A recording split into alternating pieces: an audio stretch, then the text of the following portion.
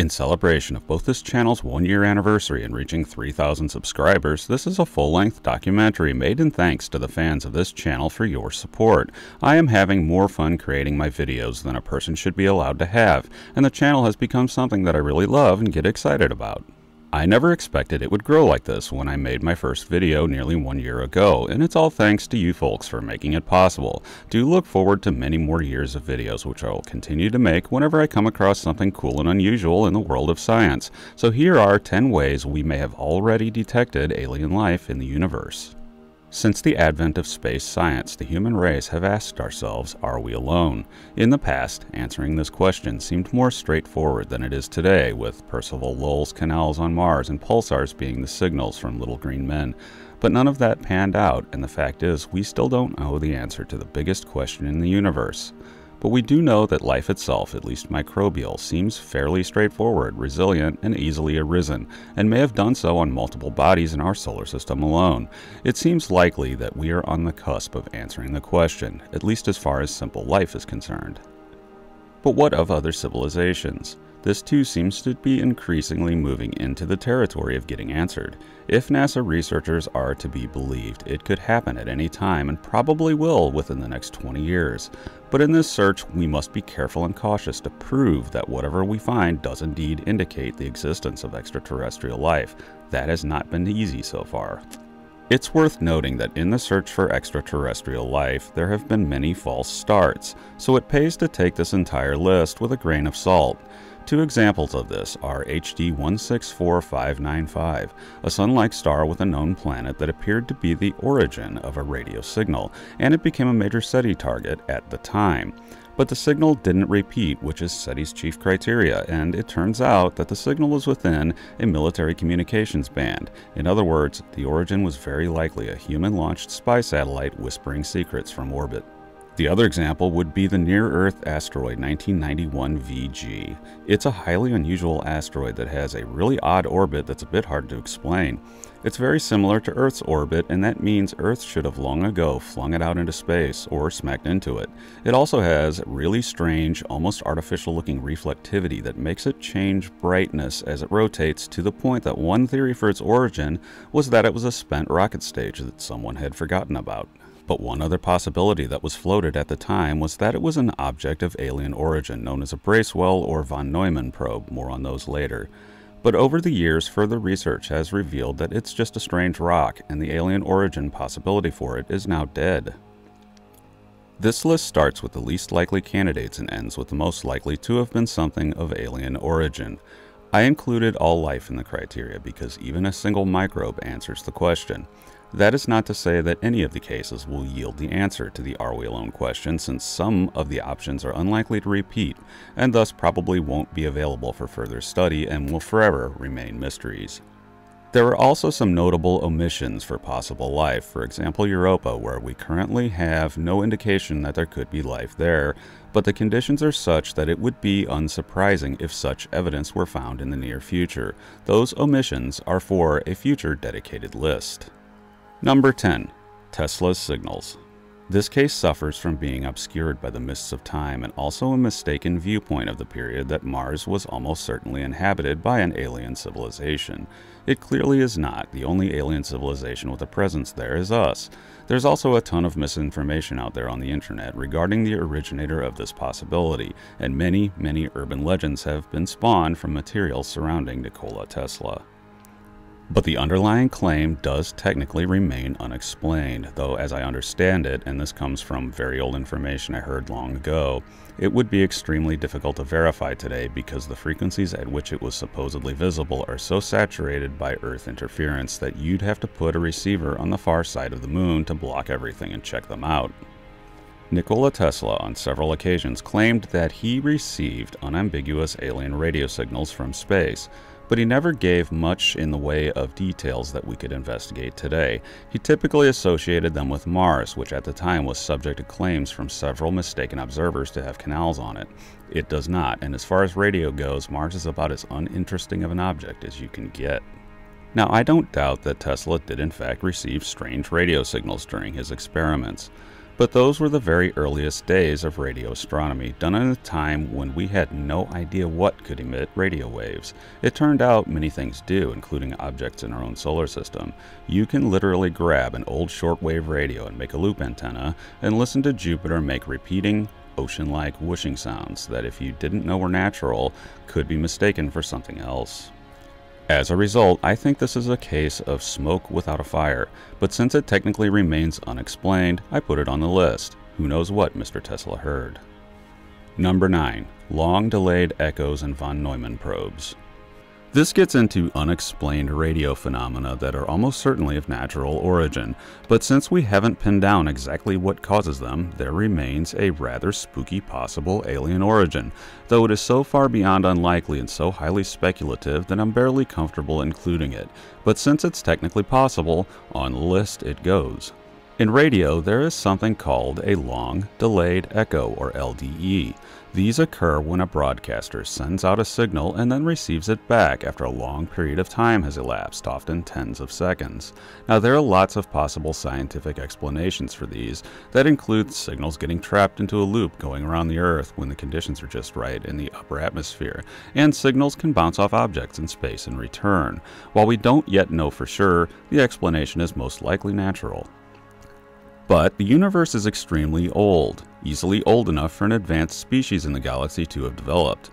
One possible way for such a species to explore the galaxy is to use self-replicating von Neumann probes. These are probes that can make copies of themselves like viruses and spread out into the galaxy to explore it. The most famous example of this in science fiction would be Arthur C. Clarke's Monoliths from 2001: A Space Odyssey. With probes of this type, you could theoretically put a probe around every star in the galaxy. That would not take long. It could be done in as little as 500,000 years. But if your civilization is millions of years old, then that's not really a big deal. And the expenditure of resources to do it would be very low. You would only need to build a few initial probes and send them out to self-replicate. It's actually a scary, doable way to explore a galaxy for a sufficiently advanced species. So much so that we're not that far from being able to start this process ourselves. In fact, this method is seemingly so easy that one of the major arguments against it is that if von Neumann probes exist, they should literally be everywhere and should have consumed most of the galaxy by now. So much so that any civilization that comes across one might see it as an existential threat and destroy it. There are arguments for, against, and neutral as to the existence of von Neumann probes and their implications on the Fermi paradox, but it does open up the possibility of such a probe being stationed in our solar system, awaiting the proper time to initiate contact and cultural exchange with us. One way such a probe might announce its existence is to repeat radio signals back to the civilization emitting them, sort of like the aliens from Carl Sagan's Contact, sending back images of Hitler opening the 1936 Olympics as a sort of initial way to say hello. Could that be the origin of at least some of the LDEs? It's highly unlikely, but possible. So on the list it goes. Number 8. Gamma ray bursts and Alcubierre drives. This possibility makes use of a very contentious, hotly debated, highly theoretical advanced technology called an Alcubierre warp drive. In a nutshell, the idea is that while matter sitting in normal space cannot travel faster than the speed of light, space itself is not subject to that rule. So if you can split off and accelerate a piece of space, you can theoretically make it go as fast as you want. If you have a spacecraft generating a field of sorts to split that piece of space off and send it traveling, it would carry the spacecraft sitting within it along, and voila! Faster than light travel becomes possible and still remains consistent with relativity because the spacecraft isn't actually moving. The space it's sitting in is. I will go on record and say that I do not think Alcubierre drives are possible. The subject is fraught with all manner of arguments against it being possible in practice, not the least of which is truly titanic energy consumption needed to make it work. But it does have its advocates, and the basic core concepts involved are fully scientific, so I include it on the list. One effect of an Alcubierre drive is thought to be the generation of huge amounts of gamma rays. These should be detectable at long distances, and we do, in fact, see all manner of strange gamma ray bursts in the universe that are not well understood. One possibility, be it a diminishingly tiny one, is that these bursts are being produced when aliens fire up their warp drives. Number 7. The Bora-Trottier signals. In 2012, Ermanno Bora released a paper that suggested that you could detect within the spectra of stars the presence of pulsed laser emissions consistent with the activity of alien races. Along with E. Trottier, Bora then searched through the Sloan Sky Survey for the presence of these signatures. At the end of last year, Bora and Trottier released a paper that reported that they had indeed identified these kinds of signals in the Sky Survey. But it wasn't just 1 or 2 stars emitting them, it was 234 different stars in the Milky Way, and the stars that were emitting them were overwhelmingly sun-like, meaning that they had sufficient age and stability for them to have developed advanced alien civilizations. But stars are strange and emit all sorts of signals, so natural explanations are always favored. But to date, no follow-up papers have been published regarding this story, so it's very much in flux still. But at the time, scientists were careful to caution that on a scale of 1 in 10, with 10 being the least likely, these signals were a 10. Only time and more study will tell. Number 6. Fast radio bursts. Fast radio bursts are a fairly recently discovered phenomenon. While it's overwhelmingly likely that these are of natural origin, one theory suggests that they may not be and are consistent with an alien civilization using a beam to push solar sails, and the FRBs are the result of leakage from those beams. What's noteworthy here is that FRBs do not seem to be consistent with something large, such as a star or galactic core. This is not yet settled, but it seems that they would be more consistent with something originating from a much smaller object, such as a planet. If so, that would help bolster the solar sail theory. But where it gets strange is that the solar sail theory makes note of an odd coincidence involving FRBs. If you take the theory from the position of energy and extrapolate what you would need to power the FRB beam, it comes out that you would need a planet about twice the size of Earth to have enough room to collect solar energy to create the beam. On the other hand, if you take the theory from the position of engineering and likewise extrapolate what you would need to actually build the beam emitter, it ends up that the characteristics of FRBs would be consistent with a water-cooled structure that also happens to be the size of a planet about twice the size of Earth. I stress that FRBs are probably natural in origin, but it's also hard not to scratch your head when coincidences like that start popping up. Number 5. KIC 8462852. With this case, we enter a new level of possibility because it's the first case where the natural explanations thus far advanced have all fallen short, and the alien origin theory still has not been discounted. KIC 8462852, or Boyajian star, is an enigma wrapped within an enigma. The Kepler spacecraft observed the star long-term in 2011 and found that within the light curve of that star there were strange dips present as something passed by and blocked the star's light. This in itself would not be unusual. Lots of young stars have disks of debris where planets are forming around them that produce light curves just like the one at Boyajian star. But the star's motion strongly suggests that this star is not young and should no longer have such a debris disk. That led to the possibility that 2 planets had crashed into each other in the system, creating a new disk. Sounds fair enough, but there are 2 problems here. The odds that we would just happen to be looking when a very short-term event like that happened are, well, astronomical. The second problem, and this discounted that theory, is that such disks absorb light from their star and radiate it back out in the infrared. No infrared radiation was detected at the star consistent with this. Whatever it is, if it's any kind of material, it has to be cold. But comets are very cold objects, so the next theory to come up was that a red dwarf, which is there, is passing by Boyajian star and disrupted its Oort clouds, sending a hail of cold comets towards the star. Again, this would seem to be a perfectly reasonable explanation. You have the red dwarf as the culprit, and we know from our own sun that Oort clouds exist, and comets do get disturbed from them and head into the inner parts of solar systems. But then this theory fell short when sky surveys taken over the last century showed that the star doesn't just dim in short-term dips. It has been dimming overall for over a century. This would mean that you'd need a lot of comets in increasing numbers to account for this. The number needed is hard to swallow, on the order of 648,000 comets all orchestrated to pass in front of the star. That renders this explanation possible but implausible, so other natural explanations are better candidates. The problem is, every other theory involving a natural origin has some kind of Achilles heel that makes it not fit very well. One theory is that the star is dimming and calming down after having recently ate a planet, but once again the chances of catching that just as it was happening are astronomical. It could be some sort of material passing in the foreground, but we've never seen that sort of thing before and comes with its own set of problems.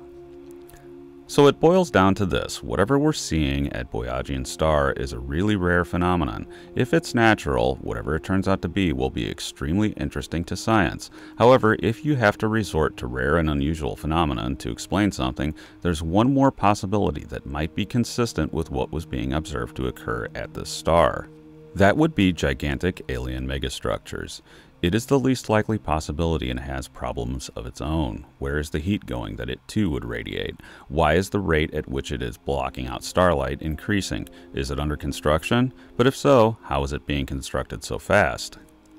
The fact is, this mystery remains just as much of a mystery today than when the phenomenon first caught the public's attention, and the alien megastructure possibility still has not been discounted. So while it's very likely a rare natural occurrence causing this, the sticking power of the alien origin theory certainly raises eyebrows.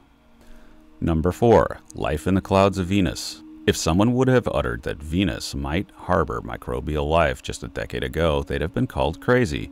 Venus seems, at first glance, to be a place unable to host life of any sort due to being about as hostile of an environment as you can get on a planet. But in recent years, that's changed, and there does indeed appear to theoretically be a way for life to exist in Venus's atmosphere. The very first indicator is Venus's history. Just after the late heavy bombardment of about 4 billion years ago, Venus was not as it is today. Presumably, it would have been subject to the same amount of bombardment by comets that Earth and Mars were, which would have delivered to it plenty of water. Venus would have been warm enough for that water to exist as a liquid, and while we aren't certain how long it might have had oceans, the estimates vary wildly, some going as far as to say 2 billion years. The point is, there may have been plenty of time for microbial life to arise there. In fact, at that time in Earth's history, single-celled organisms were everywhere and actively oxygenating the atmosphere, setting the stage for something more than simple life. But if microbes did arise on Venus and water did persist for a long period of time, there might also have been enough time for them to adapt while Venus transformed itself into Hell Planet, and become based in Venus's atmosphere in an area where the temperatures are Earth-like and comfortable. Coincidentally, in the same comfortable zone, there is some kind of material absorbing UV radiation. While there are some chemical possibilities to explain this, another possibility would be microbial life using the UV radiation as an energy source. And researchers have noted that the presence of sulfuric acid in Venus's atmosphere is not a showstopper for life. There is a way for life to coat itself with polymers known as S8 molecules to withstand the corrosive effects of the acid. As it turns out, S8 molecules have been detected in Venus's atmosphere. So it would seem Venus may have just as good of a chance of having microbes as Mars does. It's certainly worth checking out, which seems to be on Roscosmos' agenda as they plan their next foray to the goddess planet. Number 3. Martian meteorites.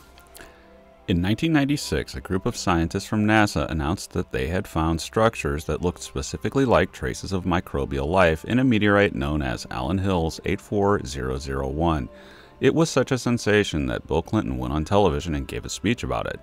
This meteorite bears characteristics that solidly point to Mars as the rock's place of origin. That part isn't debated. It's a rock that was blasted off Mars in an impact. And it's an interesting rock. It appears to have been exposed to water in the past, as would be expected on Mars, and seems to have once been part of a subsurface aquifer. Such places on Earth are often just right for life. The problem with the claim was that these fossils, if indeed that is what they are, which is still hotly debated, are significantly smaller than their counterpart microbes on Earth, below the generally accepted limit thought possible for microbial life. That's more than a little odd and gets into a debate about the existence of nanobacteria here on Earth, and those have been labeled the cold fusion of microbiology, and the debate over whether these structures in this and subsequently other meteorites linked with Mars are indicators of life has never been settled, but it does remain a possibility, especially in light of the next case. Number 2. The Viking biological experiments. In 1976, NASA landed the first two probes to successfully function on the surface of Mars. Called Viking 1 and 2, they both functioned for years as stationary laboratories on the red planet, taking high-resolution images and doing soil analyses. They were both highly successful as missions and greatly increased our knowledge of Mars. But the results of one experiment remain uncertain to this day for good reason. The experiment tested positive for active microbial life on the surface of Mars. Part of the problem was that this experiment directly contradicted another.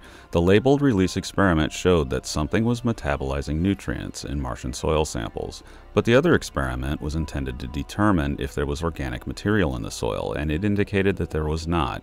Metabolism without organics is not what you would expect from life, at least anything similar to Earth's microbes. Now, the labeled release experiment seemed to be a pretty reliable indicator. It was thoroughly tested on Earth and never produced a false positive. Compounding this was the fact that both landers had the same experiments and both came up with the same results despite being 4,000 miles apart. It gets even stranger when you account for the fact that when the experiments were altered and done again after the soil was heated, the metabolic activity slowed just as it would here on Earth. So that led scientists to look to non-biological possibilities for the metabolism. There are several chemical processes that can mimic metabolism. One of these is formate, which can produce a false positive. But it seems likely that Mars wouldn't have a lot of that, and the experiment where it produced a false positive did not have a corresponding sterilized control. Another possibility is perchlorate, which Mars has been shown to have. The trouble is, perchlorate action does not slow down as you turn the heat up, so the Vikings should not have seen a slowdown in metabolism when heat was introduced. In 2013, a study showed that cosmic rays can make perchlorate break down. This yields hypochlorite, the action of which would break down under heat and produce the false positive. But proponents of the positive result being real, including the original researchers on the Viking missions, point out that hypochlorite hasn't been tested after long-term storage of the material, which when doing that on Mars led to a negative result, as though any bacteria present in the soil died off when stored. That leaves us without any solid non-biological candidates from which to produce the observed result. Fast forward again, in 2014, Mars Curiosity detected the presence of organic molecules on the surface of Mars. Why didn't the Viking experiments also detect organics if they were present? It turns out that Viking's gas chromatograph mass spectrometer that was used to look for organics might not have been able to detect them at all and was never designed to look for life in the first place. And that was even stated by the head experimenter at the time in charge of the instrument. The plot thickens. It has also been shown that the instrument would have required at least 1 million microbes to detect an organic signature. If there were fewer than that, the instrument would not detect their organics. To complicate things further, perchlorate destroys organic molecules, and if it were in the soil, and if it were present at the Viking sites, well, there goes the evidence for organics. The bottom line here is that if these experiments had been performed on Earth, where we unequivocally know that there is microbial action, the detection of life in the experiment would not have been questioned. Since they were performed on Mars, the bar is higher, and it's difficult to imagine microbial life withstanding the harsh radiation environment of the surface of Mars. But, on the other hand, we've seen microbes here that can apparently use radiation in their environment to their advantage. While a majority of scientists have not accepted this result, a vocal minority point out that life is the most likely explanation for the positive result in the labeled release experiment insofar as we know. I don't know what to think either way, but this does qualify as very possibly having been a detection of life on Mars. I won't attach my usual caveat of highly unlikely to this one for the simple fact that we're looking to send humans to Mars, and if there is any chance of alien microbes living there, we need to know about them beforehand. More experiments are needed to answer the question once and for all. Number 1. The WOW signal. Topping the list, perhaps unsurprisingly, is the infamous WOW signal. It is perhaps the most unfortunate case, however, in that since it never repeated, we are unable to study the nature of it and confirm whether it really was of alien origin. But even though it was detected in 1977, to this day, no satisfactory natural or technical explanation for it has panned out, and it remains the best candidate we've ever received for an artificial alien signal. Part of the reason that the signal is so famous is that it bore all of the expected hallmarks of a signal sent by an alien civilization, and contrary to certain claims, the signal did not contain any message. It was just a continuous burst of raw radio energy at the hydrogen line, which is considered the most likely frequency aliens would use to say hello. one that we on Earth intentionally do not broadcast on in deference to SETI. Now, the telescope that detected the signal was stationary and relied on the rotation of the Earth to scan the skies. Because of that, it was expected that any signal originating from deep space would be visible to the telescope for just 72 seconds, and the intensity of such a signal would rise for the first 36 seconds and then subsequently fall. Interference from Earth would not do this, and both characteristics were present with the WOW signal. And the bandwidth of the WOW signal was very narrow, which may further support the notion that it was artificial. Unfortunately, we don't know much else, and the discoverer of the WOW signal, Jerry Amon, warns that we should not draw vast conclusions from half-vast data, so the origin of the signal is still open for debate. One should always be skeptical of anything that doesn't have confirmation. But out of all of the potential signals that the various SETI efforts have detected over the years, this is the only one where one could reasonably say that may well have been it. Thanks for listening. I am futurist and science fiction author John Michael Godier. Be sure to check out my books at your favorite online book retailer and subscribe to my channel for regular, in-depth explorations into the interesting, weird, and unknown aspects of this amazing universe in which we live.